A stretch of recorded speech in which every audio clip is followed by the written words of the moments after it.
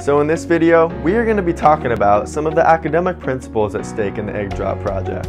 And the first one we're going to visit / review from the bridge project is the topic of force.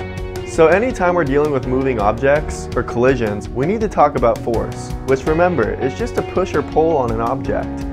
And think about the egg drop. The main force at stake is the gravitational force, which pulls the egg in its shell down to the ground. Newton's laws describe the motion of the egg in its casing from the moment it's dropped until it hits the ground to impact. And it's our job to make that impact as small as possible so the egg doesn't feel as high of a force, which brings us to the topic of impulse. So impulse relates force and time, and it's one of two ways that we can really make a solid egg drop casing. A couple of real-world examples that illustrate impulse are a trampoline or those bumpers that are on the side of the freeway. And the purpose of those is to make the collision of impact last over a long period of time, and that way it reduces the force. Think about if you're jumping on a trampoline and you got really high and you jump down and hit concrete. That would hurt. But since you jump on a trampoline and it lets you down slowly before bouncing you back up, that disperses the force over a period of time and makes it not all hit at once, hence the term impulse. So in short, instead of your egg just free falling and landing on the ground and splattering, we're trying to give it a nice cushy landing. And here's a sneak peek at some of the materials we're going to give you. Use things like cotton balls or crumpled up newspaper to help make that nice soft landing for it and reduce the force over time so it doesn't all hit at once. Believe it or not, NASA engineers deal with impulse all the time.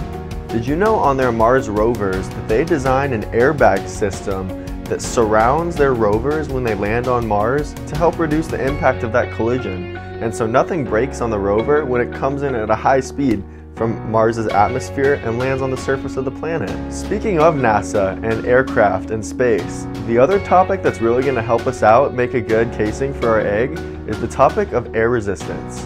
Air resistance's equation is on your screen right now, but don't get too caught up in its complexity.